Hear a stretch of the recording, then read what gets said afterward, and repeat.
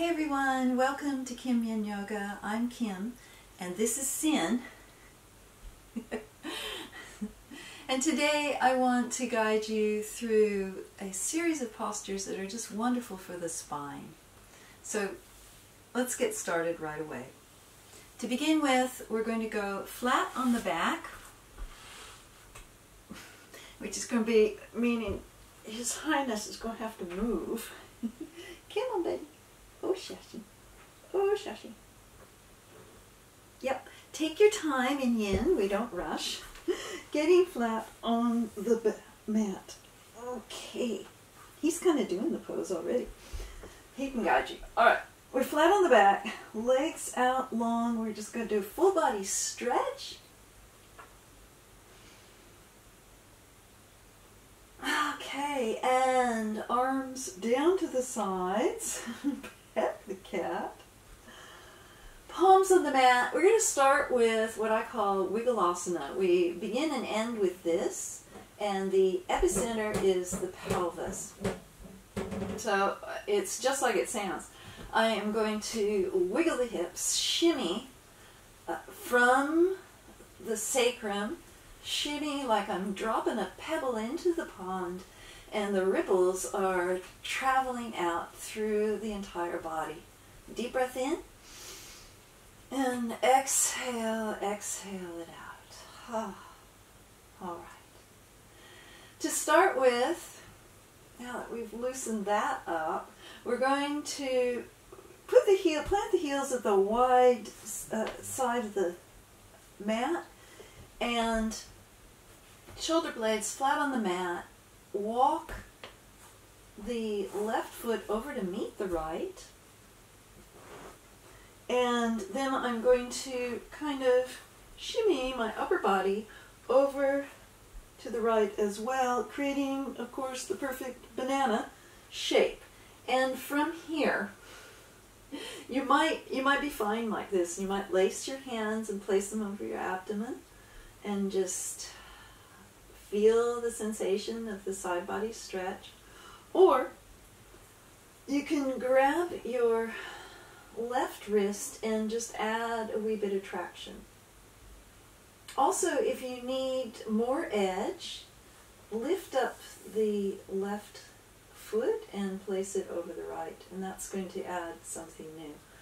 But we aren't stacking the hips, we're not rolling the hips. Basically, the pelvis stays flat, and we go into this beautiful half-moon banana-asana. We're going to take 3 long, slow, deep breaths here.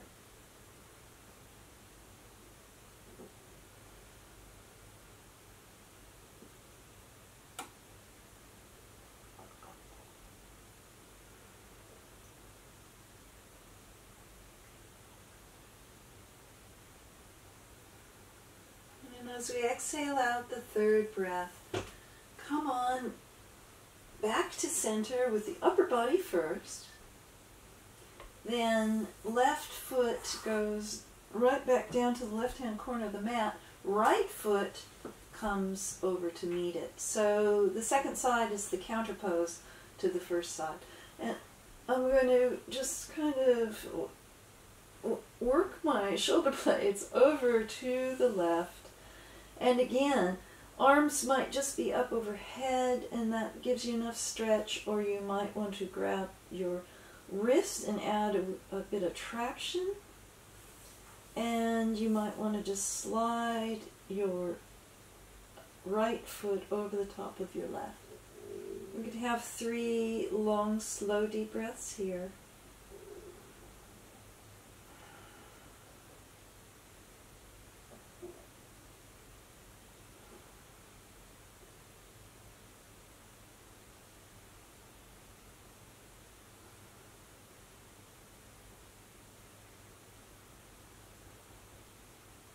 And as you exhale the 3rd breath out, relax the arms, bring the upper body back to a nice straight line.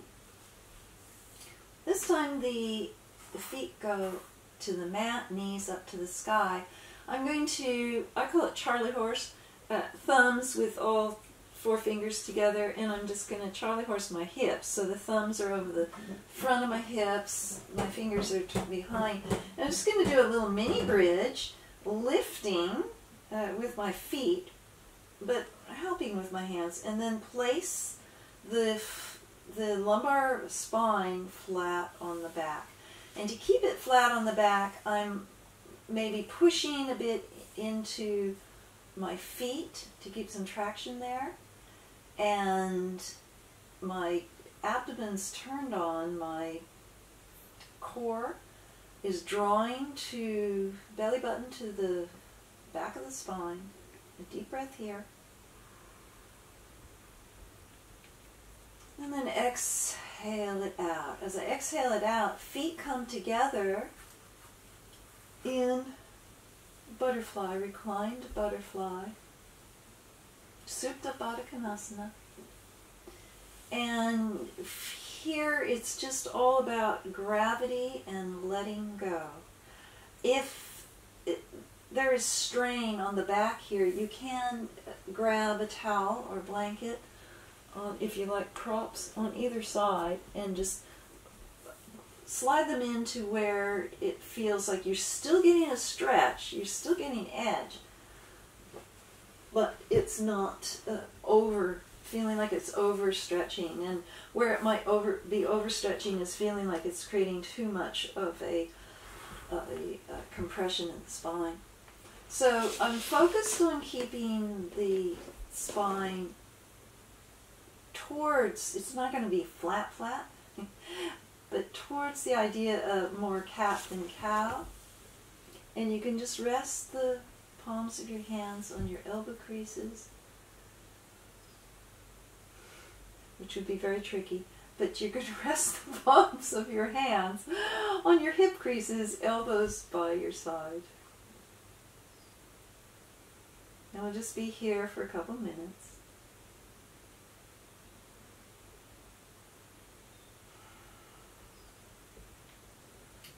In Yin Yoga, the goal is to take the pose and find your edge. The edge being the place of strong sensation.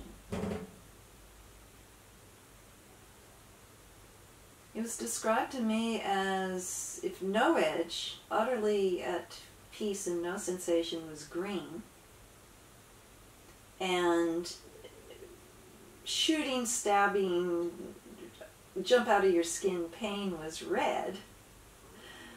Edge is orange. It's in between. Go to the orange.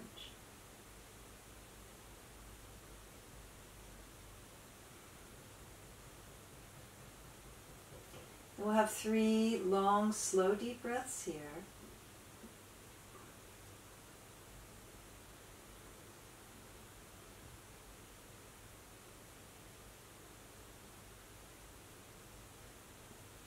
And as you exhale out the 3rd breath, take your hands and go ahead and give yourself some help here. Bringing the knees together, and go ahead and with hands, palms of the hands on the knees, give yourself some nice round circles. They can be kind of out here. You can even lift the head in kind of a rolling hedgehog if you want. Do what feels right for you. And take breath in, and on the exhale, go ahead and we're going to roll over to the side, and we're just going to push right on back up into cat-cow.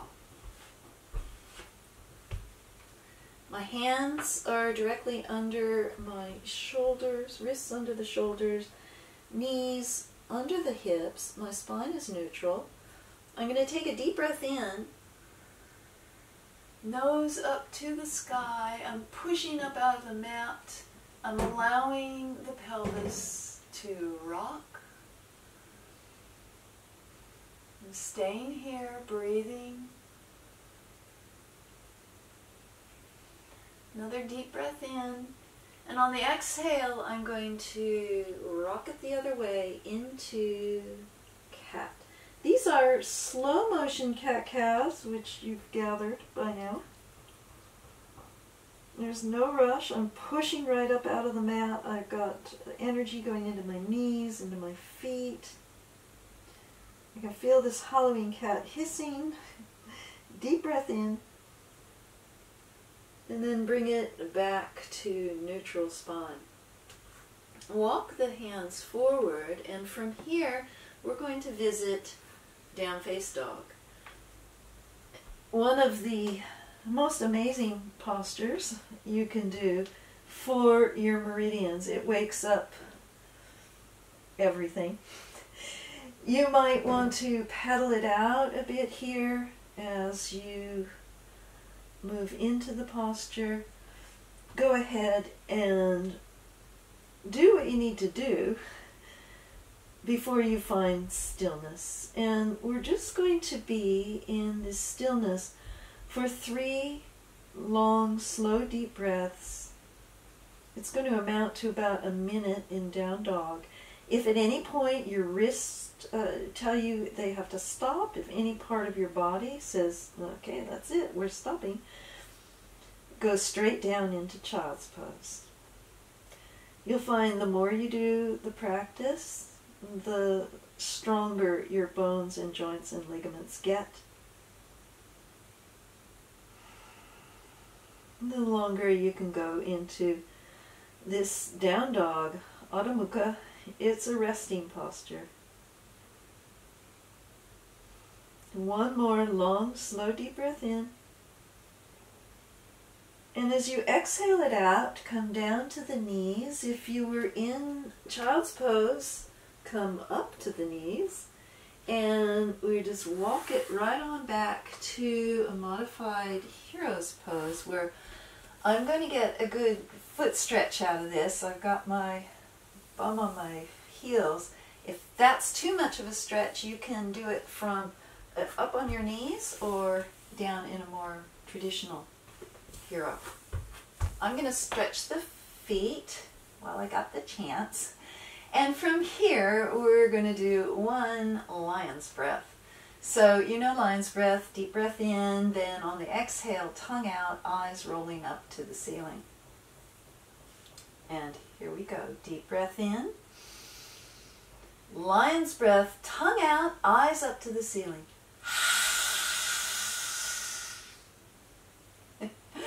All right. Walking it on forward from an extended, it's almost like an extended child's pose where we bring the hands forward. we're going to thread the child here. I'm going to raise my left hand up and then right on through to the other side. Threading the child here. My knees are under my hips. I'm getting this beautiful stretch, which I can fully, the twist I can fully control with my right arm. I might lift my hand up to the sky. I might slowly let it open towards the right. I've conveniently have a wall here that I can also use to leverage some traction and really give the shoulders as well as the upper body, the upper thoracic spine, a nice twist. I can also take my hand and come around in a bind. So from here, we'll just have 3 long, slow, deep breaths. If you can close your eyes or find a soft drishti, you'll start to go in and feel and connect with the body.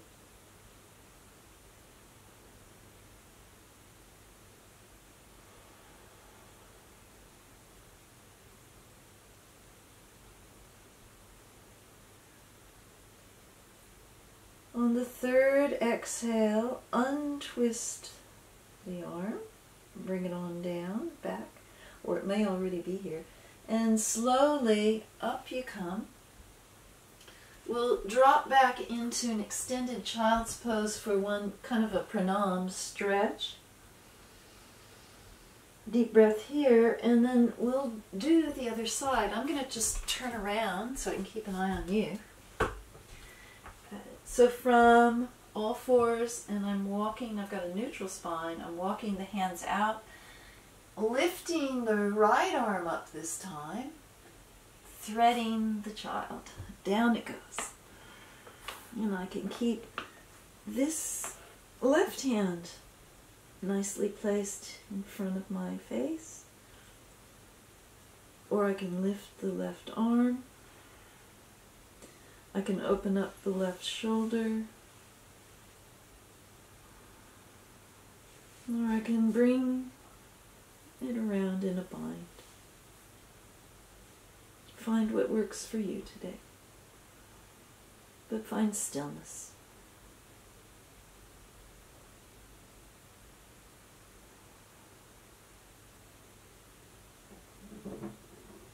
Three long, slow, deep breaths here.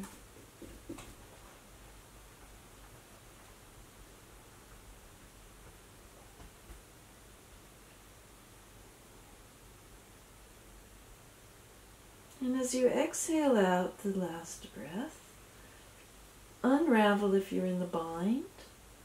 Slowly bring yourself back up, and we are going to flip on over to the final pose before Shavasana.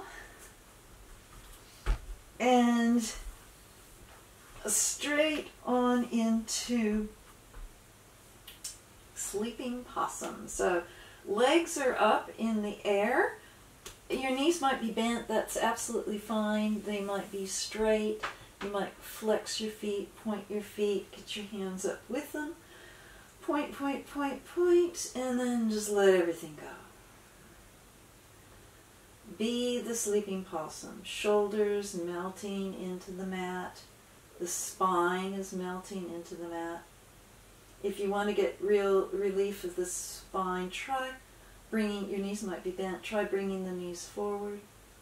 If your legs stay straight, bring them forward, and you'll feel that beautiful compression of mat up against the back, giving you all the support in the world.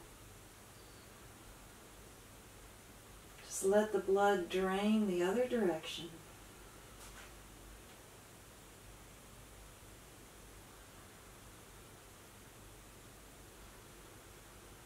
One more long, slow, deep breath here. And as you exhale it out, toes together, knees wide, catch your knees with the elbow creases, grasp the wrist, and Manchakchi, I'm just going to press, it's an isometric, I'm pressing into my elbow creases, my knees are trying to escape, I'm holding them in, deep breath in, and then exhale, exhale, exhale, everything out. Legs go out long. I'm going to have a full body stretch. Lengthen through the spine. I might stretch one leg down, then the other. Oh, and on the exhale, bring the hands down to the mat. And I'm getting myself centered on the mat a little bit better. And from here, final posture, to go into it, we're doing the Wiggle-asana, which means from the center, the epicenter of my pelvis. It's a shimmy. It comes from the sacrum. It's like dropping a stone into a pond, rippling out through my entire body. It takes practice. It's worth learning. Deep breath in, keep wiggling. Exhale out in stillness. Roll your palms up to the sky in receiving mode. Breathe naturally.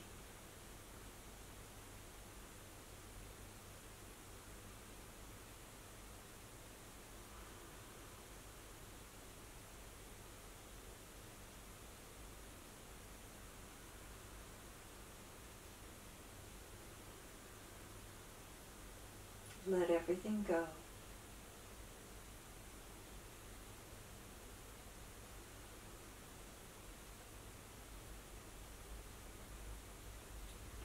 if you want, stay here. We can bring thumbs to third eye, namaste, right here, right now. Thank you for practicing